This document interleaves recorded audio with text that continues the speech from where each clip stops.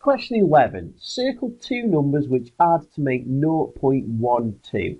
Now the first thing we notice is that some of these decimals have only got one decimal after the point and some have got two decimals after the point. Any decimal question, you should always make all the numbers have the same number of digits after the point, even if it means adding in some extra zeros. So for example, 0.1 is the same as 0.10, 0.5 is the same as 0.50, 0.05 is okay because that's already got 2, 0.7 is the same as 0.70, and 0.07 is okay as well. 0.2 is the same as 0.20. Now the next tip we've got for you is that what common thing in everyday life do we know that goes to two decimal places after the decimal point? And that is money.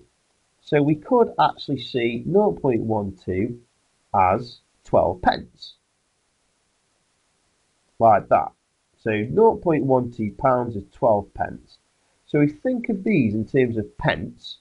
So 10 pence, 50 pence, 5 pence, 70 pence, 7 pence, 20 pence.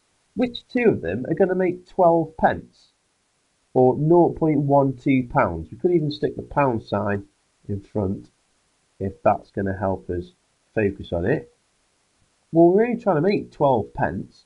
So straight away 50 pence is going to get ruled out because that's more than 12. 70 pence is out. 20 pence is out. So there's only 3 left. 10 pence, 5 pence and 7 pence. Well, clearly if you choose 10 pence you would need 2 pence to make 12 pence, and there isn't a 2 pence, so 10 pence is out, and now there's only 2 left. So the only 2 left is those two, 0.05 and 0.07. So they are the two that we need to circle. Just to double check, 0.05 add 0.07, 5 and 7 makes 12, put your 2 in, carry your 1, 0 and 0 plus 1 makes 1, 0 and 0 makes 0, put your decimal point in, so 0.05 add 0.07 does indeed make 0.12.